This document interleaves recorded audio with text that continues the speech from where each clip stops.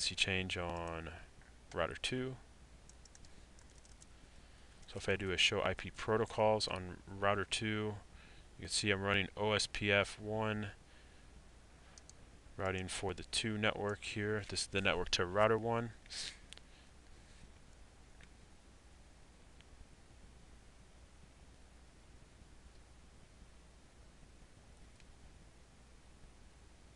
And you can also see here that I have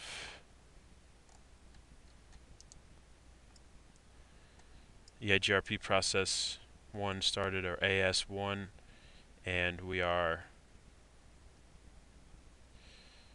routing for the 23.2 network, which is the connection to router 3.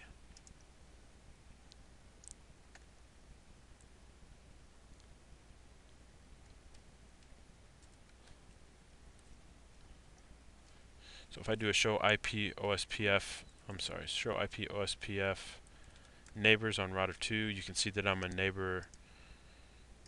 neighbor adjacency with router 1.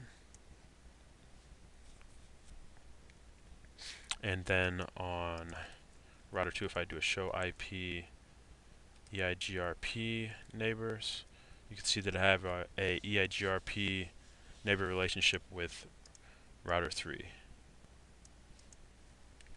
And if I go ahead and do a show IP route on router 2, you can see that I'm seeing all the interfaces that are being advertised from router 1 to me via OSPF, and then I can see all the loopback interfaces that are being advertised via EIGRP to me from router 3. Let's go ahead and just try to ping these real fast, just to verify that we have reachability.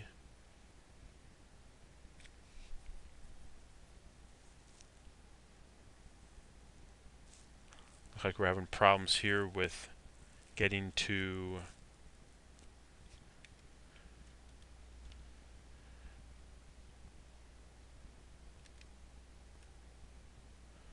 oops, 3.3.3.3 is wrong. It should be 3.3.3.1. Okay, so there we go. We have reachability now in our network. So what we're going to do is we're going to start redistribution here. And we're going to, again, configure mutual redistribution on router 2. That means we're going to be redistributing the OSPF domain into EIGRP, and then in turn we're going to be redistributing the EIGRP domain into OSPF. I'm also going to be explaining some very important rules here within redistribution, things that a lot of people don't understand what's going on in redistribution, and I'm going to try to clarify them with this example here. So first we'll go on to router 2. Actually, let's go to router 1, and if we just do a show IP route, what you can see here is we're just seeing directly connected interfaces. We don't see any learned routes at all. We don't see any OSPF routes on router 1. And then here on router 3, if I do a show IP route, we don't always see directly connected interfaces. We don't see any learned EIGRP routes.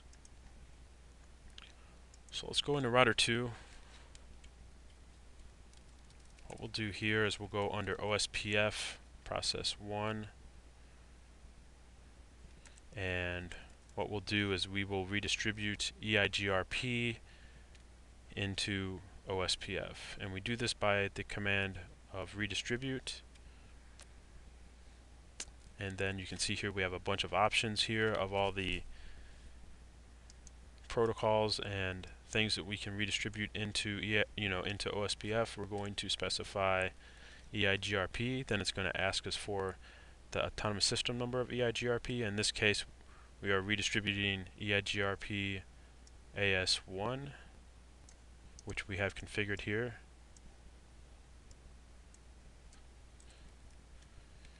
Then we're going to follow it up. If we were just to hit enter here, OSPF will only redistribute the EIGRP routes at the classful network boundary. It's not going to configure, it's not going to consider, I should say, the subnet information within the routes that are redistributed from EIGRP into OSPF.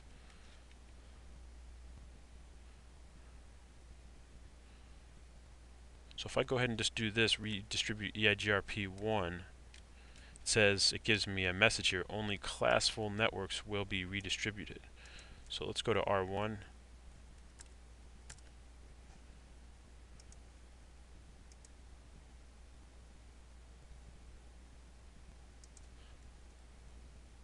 As you can see here, we don't see any routes at all on R1.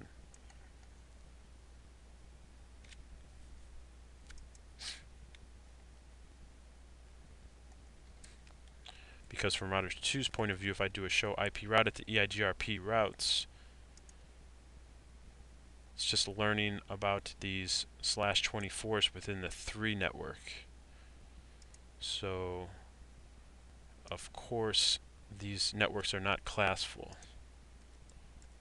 That's why these aren't being redistributed. So if I go under OSPF again, what I have to do is I need to follow this command up with the subnets command.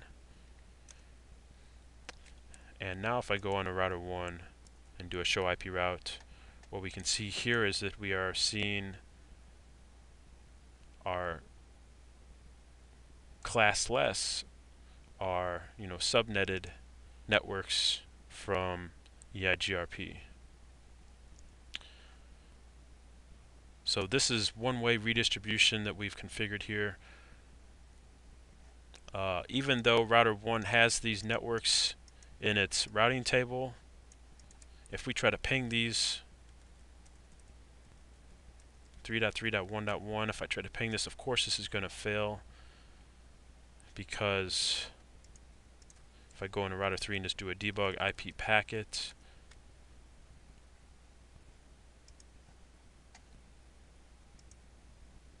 what we can see here with this command is that the pings are actually making them,